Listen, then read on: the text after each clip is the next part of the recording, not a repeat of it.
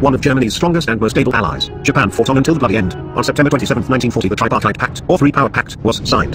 The fates of three remarkable peoples, Germany, Japan, and Italy, were one, come what may. Germany sent Japan some of its most sensitive and secret technology, right up until the end of the war. This extremely valuable information included fighter jet blueprints including various engine designs and even atomic research, sending Japan a supply of heavy water, mercury and uranium, on the very last Q-boat mission of the war. Adolf Hitler bestowed the title honorary Aryan upon the Japanese following the anti-communist impact on communism in 1936. They were granted this status, which granted them numerous privileges in Germany, not simply for economic, military, or political reasons, but more so because of their racial integrity. This distinction was viewed by the Japanese people with pride and as a great compliment. Karl Haushofer, a German general, geographer, and geopolitician, saw Japan as the brother nation to Germany. He traveled the Orient extensively and fell in love with Japan during the 1908 military mission to Tokyo to study the Japanese army and to be an advisor. During his time in the Orient he learned Korean, Japanese, and Mandarin, adding these languages to his repertoire of German, Russian, French, and English. He called the Japanese people the Aryans of the East. When all was lost in Europe for the Axis cause, Japan invited Hitler and Mussolini to seek refuge in Japan. They declined. Both of them would choose death fighting for the countries they loved.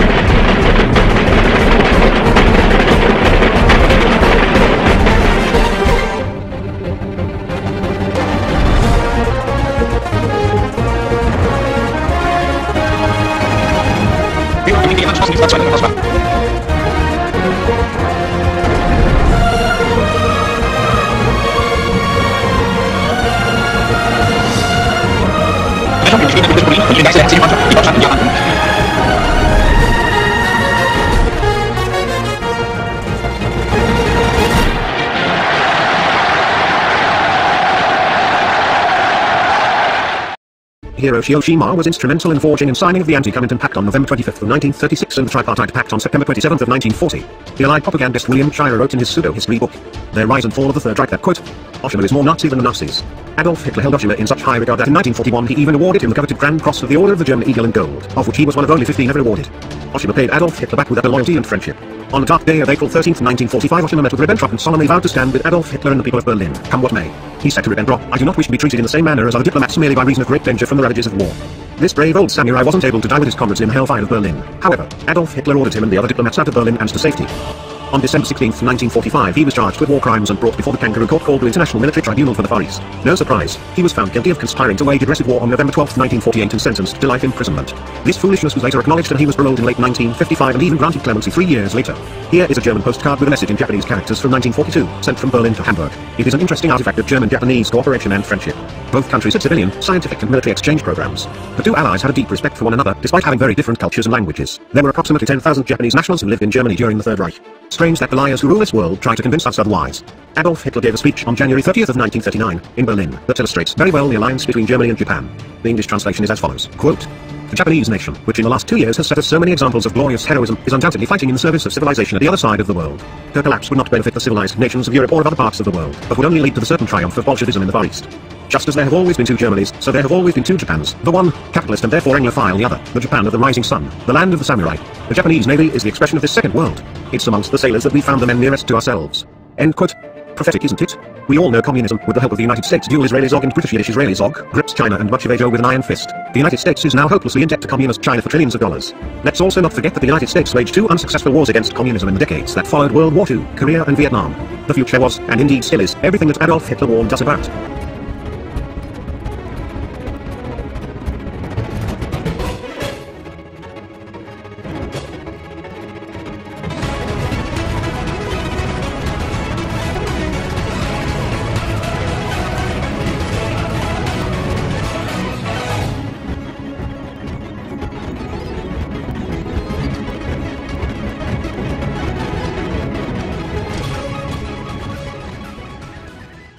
Tomoyuki Yamashita was a Japanese military genius amply nicknamed the Tiger of Malaya. He is legendary for tricking the British Yiddish Empire into surrendering Singapore, even though his troops were badly outnumbered, low on ammunition, starving and suffering from malaria. The Japanese, at a cost of 3,000 dead and 30,000 captured 130,000 British, Indian, and Australian troops, the largest surrender of British-led Zog Empire personnel in history and the loss of the invincible fortress of Singapore. This fortress was considered to be amongst the most invulnerable in the world. A Times article of the period describes it. For 20 years we constructed this fortress. 2 million tons of earth had to be moved and Great Britain spent £60 million. 2 months ago Singapore was still the mightiest base of Britain and the USA in the hemisphere of the world. This amazing feat helped Yamashita to be executed by the vengeful allies after the war. Talk about cowardice or losers. He was officially charged with war crimes. It was apparent to all that he was innocent of these charges. The reporters covering his show trial even voted 12-0 to acquit him. In the end he was guilty of embarrassing the British and murdered for his cleverness. In World War II he was never defeated. He was hung on February 24th of 1946. His last words being, I will pray for the Emperor's long life and his prosperity forever.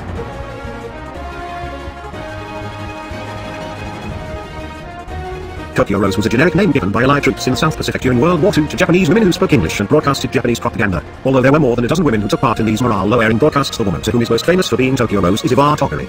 Ivar was born in Los Angeles, California to parents who had emigrated from Japan. She was visiting relatives in Japan when the war broke out and ended up having to stay there because of it. The broadcasts included popular American music to attract the Allied soldiers to tune in. It is also said that some of the propaganda included reports that were disturbingly accurate about particular units and even about individual servicemen. Ivar was the DJ on a segment of the program called The 0 Hour on Radio Tokyo. She used the name of the man and her talent and sultry voice made Ivar legend of the Pacific Theater. Allied soldiers soon fell in love with her and couldn't wait to tune into her broadcasts. By late 1943, thousands of GIs were tuning into the 0 Hour to hear the popular music, propaganda skits and her alluring voice. It was an ingenious way to spread their message. After the United States monstrously used a nuclear bomb to holocaust innocent Japanese civilians, even when Japan was on the verge of surrendering, Ivar Toguri was arrested. The US military held her for a year and released her because of the lack of evidence against her. Ivar then attempted to return to the US, which was when the government was pressured to bring her to trial in 1949. She was arrested once again and charged with treason and was this time imprisoned until 1956. Setsuko Hara was a legendary Japanese actress inside and outside of Japan. She had starring roles in the films Late Spring in 1949 and Tokyo Story in 1953. But even before these famous films she had already appeared in 67 others. All in all she appeared in over 100 films in her career. But the most important to us is her breakout role co-starring in 1937 for The Daughter of the Samurai, also called The New Earth, and in German it is known as Die Tochter des Samurai. This film was a German and Japanese co-production, directed by Mansaku Itami and Arnold Fanck. It was to strengthen ties between the soon-to-be wartime allies. Upon her death in September 2015, the reclusive Hara had not been seen in the movie industry for at least 4 decades.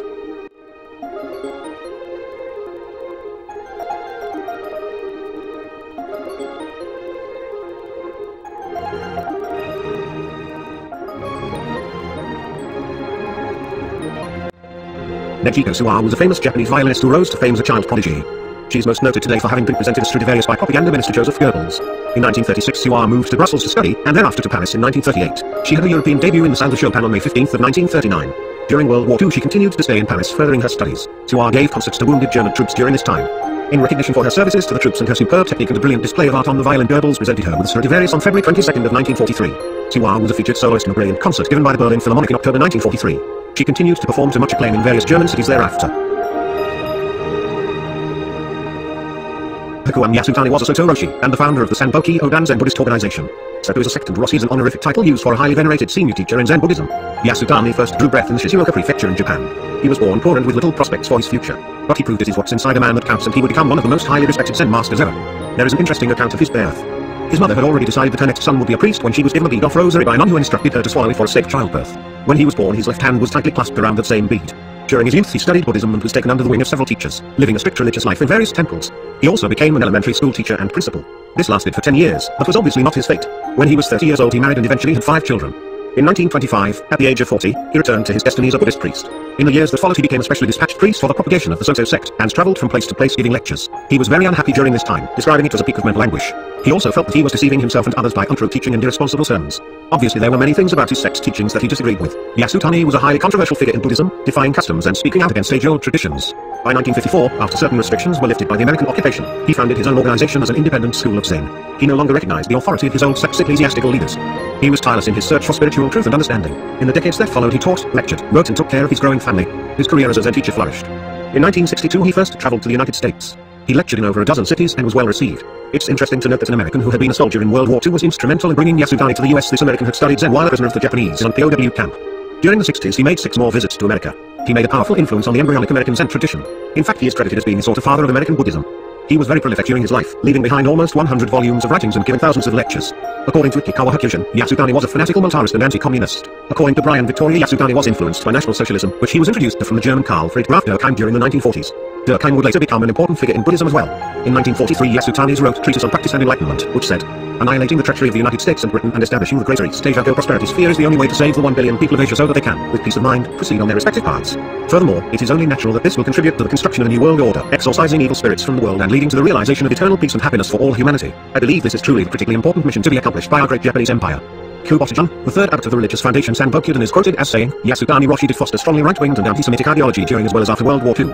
Yasutani had been strongly criticized for supporting Japanese militarism and the war to free the Asian peoples. But it has been noted that Japanese Buddhists as a whole were staunch supporters of Imperial Japan and its courageous efforts during World War II. In 1943 Yasutani said, "We must be aware of the existence of the demonic teachings of the Jews who assert things like the existence of equality in the phenomenal world, thereby disturbing public order in our nation's society and destroying governmental control. Not only this, these demonic conspirators hold a deep-rooted delusion and blind belief that, as far as the essential nature of human beings is concerned, there is, by nature, differentiation between superior and inferior. They are caught up in the delusion that they alone have been chosen by God and are, therefore, an exceptionally superior people. The result of all this is a treacherous design to usurp control of and dominate the entire world, thus provoking the great upheavals of today. It must be said that this is an extreme example of the evil resulting from superstitious belief and deep-rooted delusion."